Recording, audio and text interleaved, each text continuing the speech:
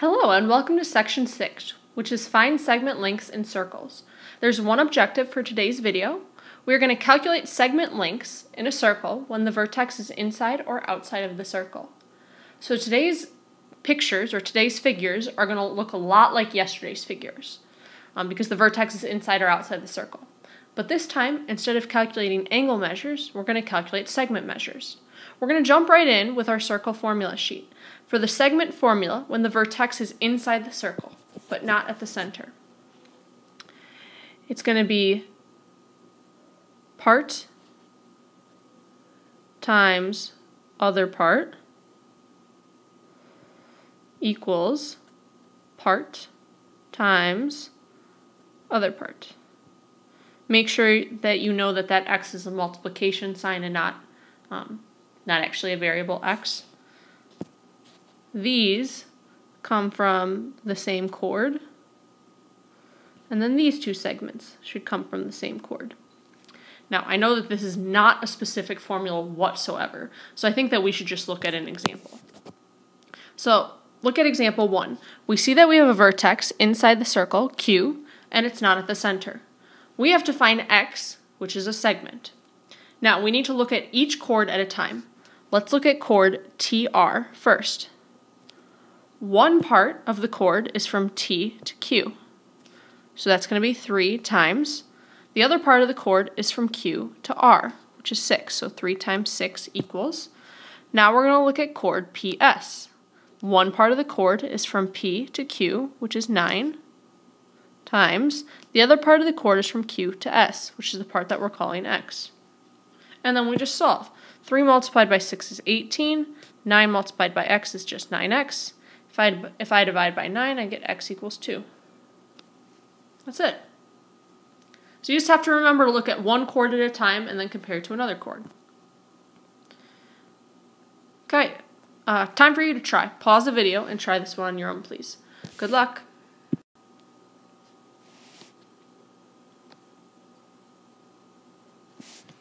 Okay, I will tell you, you should have gotten x equals 4. When you come to class tomorrow, I will be checking to make sure that you have the work and the correct answer for this problem. So, we're going to move on to some definitions. First, looking at CT, this is a secant because it intersects the circle in 2 spots, once at A and once at T. This part that's outside of the circle is called the external secant. So it's the secant, but it's the part outside the circle. And then CS, you should already be able to label that because we learned that in the first section. It's a segment, intersects the circle once. This is called a tangent. That's just a little vocab for you. If you flip the page, we're now going to jump to our next formula. Okay, so this formula is the segment formula when the vertex is outside of the circle.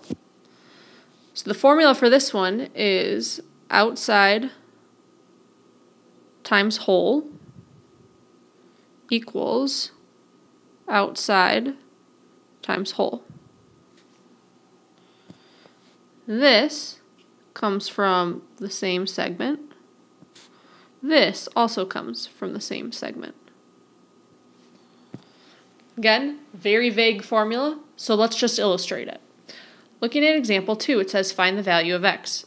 Well, our vertex is outside the circle, D. So I need to look at one segment at a time. I'm going to start by looking at segment FD. Okay, so it says outside, that's this part, the external secant part. So it's going to be 11 multiplied by the entire segment. So that's all of FD. So that's going to be 10 and 11, which is 21, equals, now I'm going to look at my second secant. Okay, so the formula says outside again, which is the GD part, 12, multiplied by the entire segment, HD, which is going to be x plus 12. And then I need to simplify. Okay, so solving, the left side becomes 231 equals, the right side becomes 12x plus 144. If I subtract 144, I get 87 equals 12x. So x equals 87 divided by 12. That simplifies to be 7.25 which is the same thing as 29 over 4.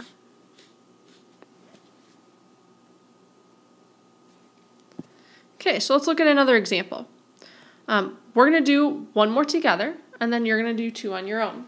So this next one, it's called jumping the shark. It says, you are standing at point C, about 8 feet from the edge of a circular shark tank. The distance from you to a point of tangency on the tank is 20 feet. Estimate the radius of the tank. Okay, so you're standing at point C. You're standing at a point outside of the circle. The vertex of the angle is outside of the circle. So it's going to be part outside times whole equals outside times whole. Let's look at our first segment, the BC. The part that's outside is 20. And then the whole is still 20. That's because this segment is a tangent. So anytime that the segment is a tangent, you're just going to be using the same segment twice. Now let's look at our other segment. This is a secant. Okay, in this case, the outside part is right here. The outside part is 8. And then this, DC, is the entire segment. So that's going to be 8 plus R plus another R. Okay, on the right side, this becomes 400. On the left side, 400. Right side, it's 8 multiplied by 8 plus 2R. When I distribute that 8, I get 64 plus 16R. Subtracting 64, I get 336 equals 16R. Dividing by 16, I get R equals 21 feet. So the radius of the tank is about 21 feet. Okay, again, here are the 2 that you're doing on your own. I would like you to pause the video and do both on your own, please. Good luck.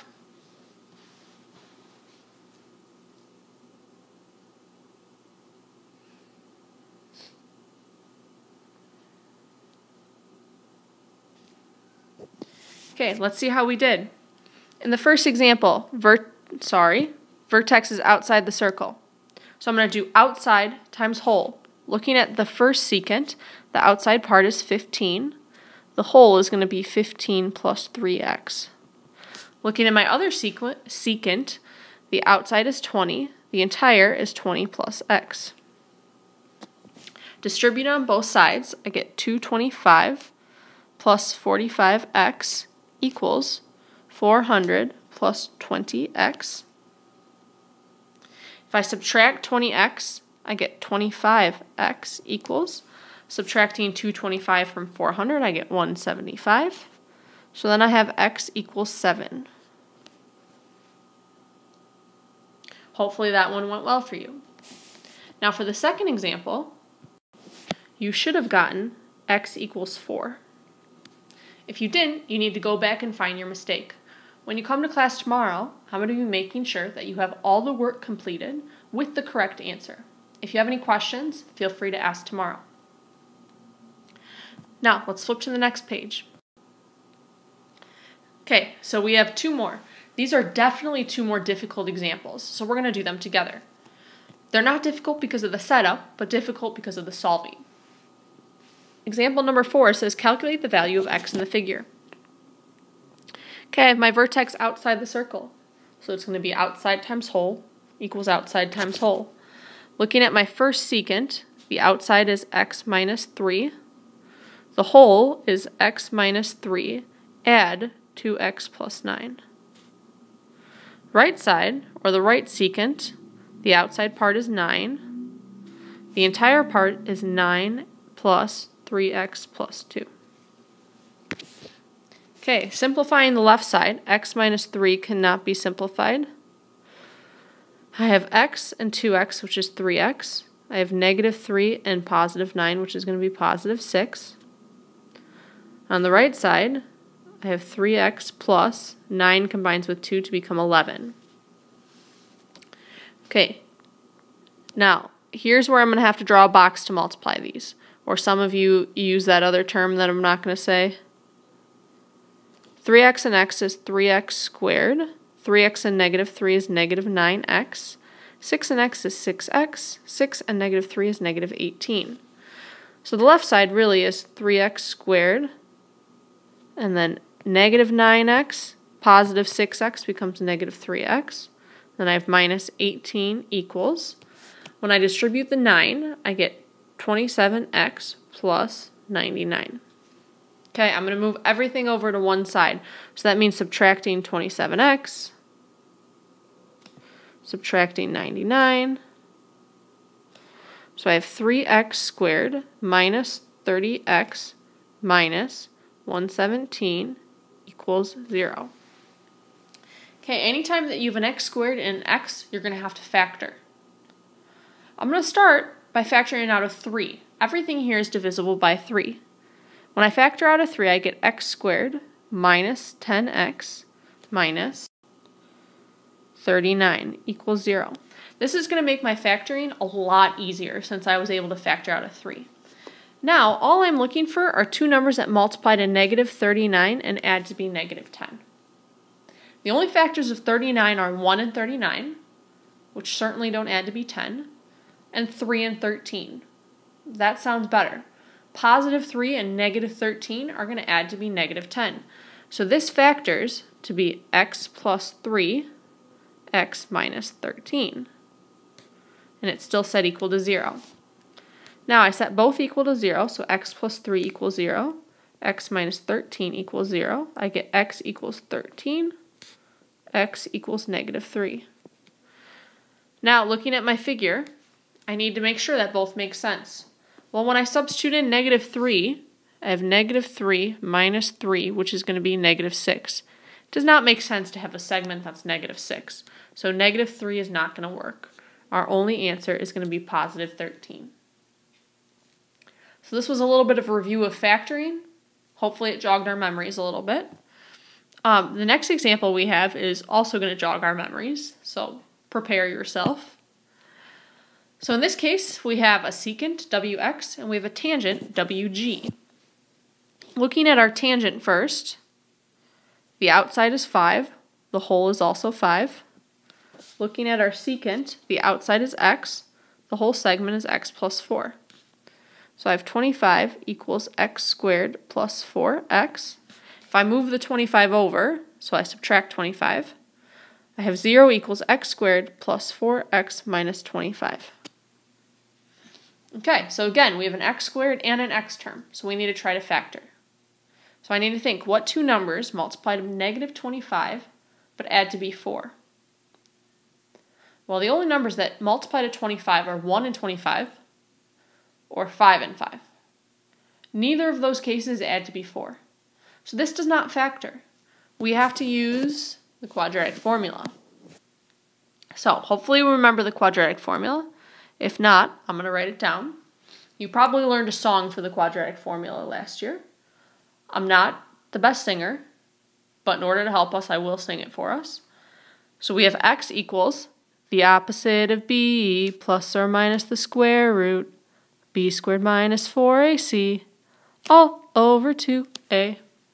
That was supposed to be Pop Goes the Weasel. I understand my voice is not that good. But this is the formula. So b is what's in front of the x term, a is what's in front of x squared, and c is the last term.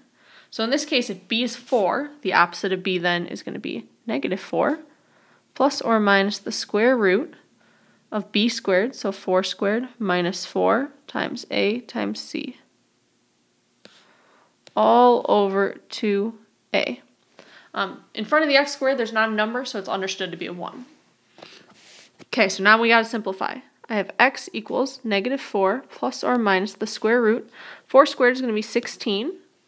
Negative 4 multiplied by 1 multiplied by negative 25 is going to be positive 100. That's because I have this negative 4 and then negative 25. This is all over 2. Okay, so this is negative 4 plus or minus the square root of 116 all over 2. Before I do anything else, I have to simplify that square root of 116. So 116 is 4 times 29. 4 is 2 times 2. 29 is left over, it doesn't break down. So I have x equals negative 4 plus or minus, a 2 comes out, 29 stays under the root, all divisible by 2. Not done yet. Negative 4, 2, and 2 are all divisible by 2. So I'm going to divide them all by 2. So I have x equals negative 2 plus or minus 2 divided by 2 is just 1 root 29. Okay, so this gives us two answers. Negative 2 plus root 29, negative 2 minus root 29. Okay, if I get decimal approximations for both of those, I get about 3.39 and about negative 7.39. Now looking at our figure, negative again doesn't make sense. So this is my only answer, the negative 2 plus root 29, which is about 3.39. If you don't remember this, if you don't remember the quadratic formula, that's totally fine. At a minimum, I expect you to be able to set up the problem. We'll review a little bit more of this in class, and this was just to start jogging our memories so we can remember some of that stuff that we learned last year in algebra. That brings us to the end of our video. Today's objective was to calculate segment lengths in a circle when the vertex is inside or outside of the circle. So when the vertex was inside of the circle, we only did two examples. You multiplied two parts and set them equal to the two other parts. When the vertex is outside, that was a little more complicated. It was part times whole is equal to outside times whole. If you flip the page, there's a few more examples. Okay, on this page you have two problems to do in order to get your video checked in for tomorrow. You're going to be doing extra examples numbers 1 and 2. When you come to class tomorrow, I'm going to be making sure that you have both of these problems completed with work. I will tell you the answers to both. For extra example number 1, you should get x equals 5. For extra example number 2, you should get x equals 6. If you don't, you did something wrong. If you're not sure what to do, look back at the previous examples and the two formulas that we learned in the video. Again, when you come to class tomorrow, I'm going to be checking the entire video plus these two problems. Good luck!